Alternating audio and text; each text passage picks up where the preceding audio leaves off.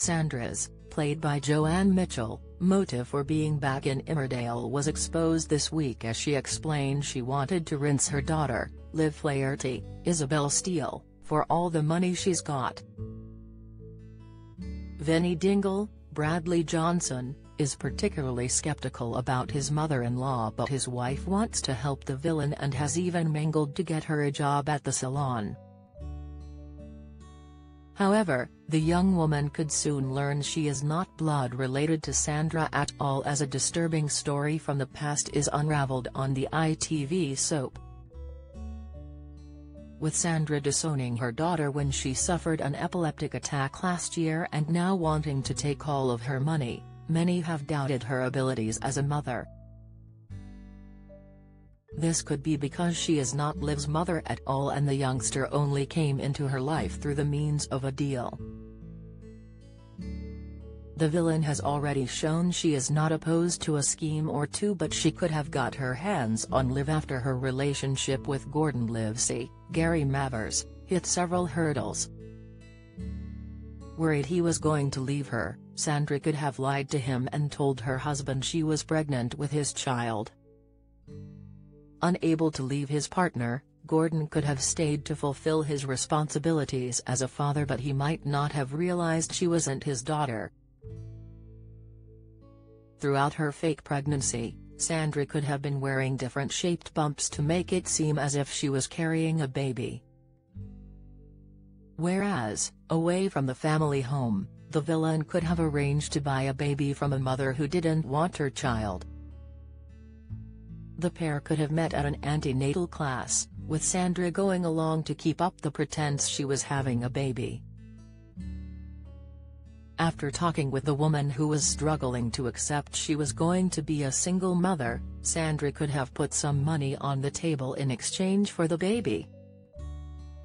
When the woman went into labor, the villain would have claimed she was going to visit a family member before returning with her daughter in tow. With Gordon now dead and Liv a grown woman, Sandra doesn't need to keep up the pretense anymore, and so she has used her connection to her daughter for monetary purposes. However, with someone very likely to find out what she has been up to, she could confess she doesn't care about Liv because she's not her mother. Despite supposedly having a relationship for the past 18 years, the mother and daughter duo could finally go their separate ways. This could begin a new storyline for Liv as she decides she wants to track down her birth mother and get an explanation as to why she was given up. Will it be a joyous moment between the mother and daughter, or will the meeting solidify the fact they are two very different people? The actress who plays Sandra, Joanne, has spoken to Express.co.uk and other media about her character and hinted Liv's relationship with the villain could come under scrutiny. Joanne explained, "I think the relationship is there, but I think, at the moment, I don't exactly know where it's going. I think Sandra has such an agenda that it's almost like it's blinkered. This is what she's got to get. But I would be really interested to see what is coming up, so if there is anything in the future to see that kind of weakness, that vulnerability, if there is one. There's got to be somewhere, because at the end of the day, she is a human being." How well do you know your British soaps? How many times has Ian Beale been married in EastEnders?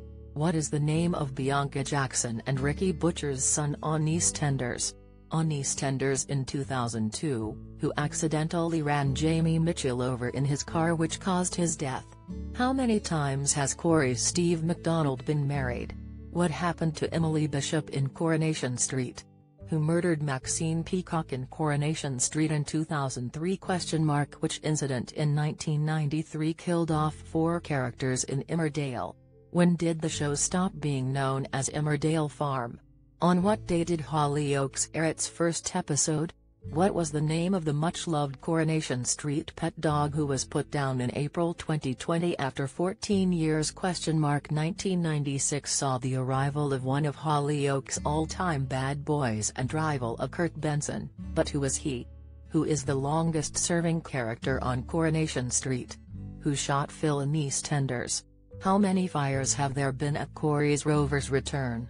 Get out of my pub, you're no soaps fan. You're either too young to remember the big lines or have better things to do on weekday evenings. Casual viewer, you watch them sometimes so you kinda know what's been going on. Die-hard fan, you love watching the soaps so much your entire week is planned around when they air. She's not in the right headspace at the moment, but it'd be lovely because they have got a nice relationship when it's nice, she added. It's few and far between, I guess, at the moment. But the relationship is there, the soap star continued to explain. But could this relationship be destroyed by the realization Liv has been lied to for her entire life by the woman she thought she would have been able to trust? However, Joanne has stated her character is clever and knows how to scheme without being caught out. The actress added, I think Terry's always going to be that idea of getting caught out, all the way along. I mean, she's not stupid. She's watching all the time.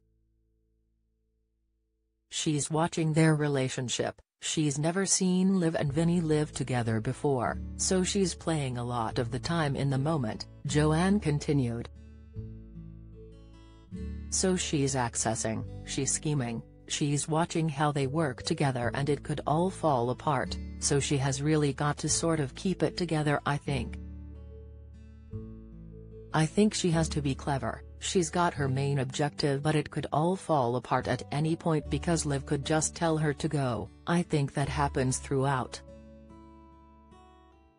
But Sandra is very persuasive, she's clever. Will Sandra be able to keep Liv on her side even once the truth has been revealed about her parentage?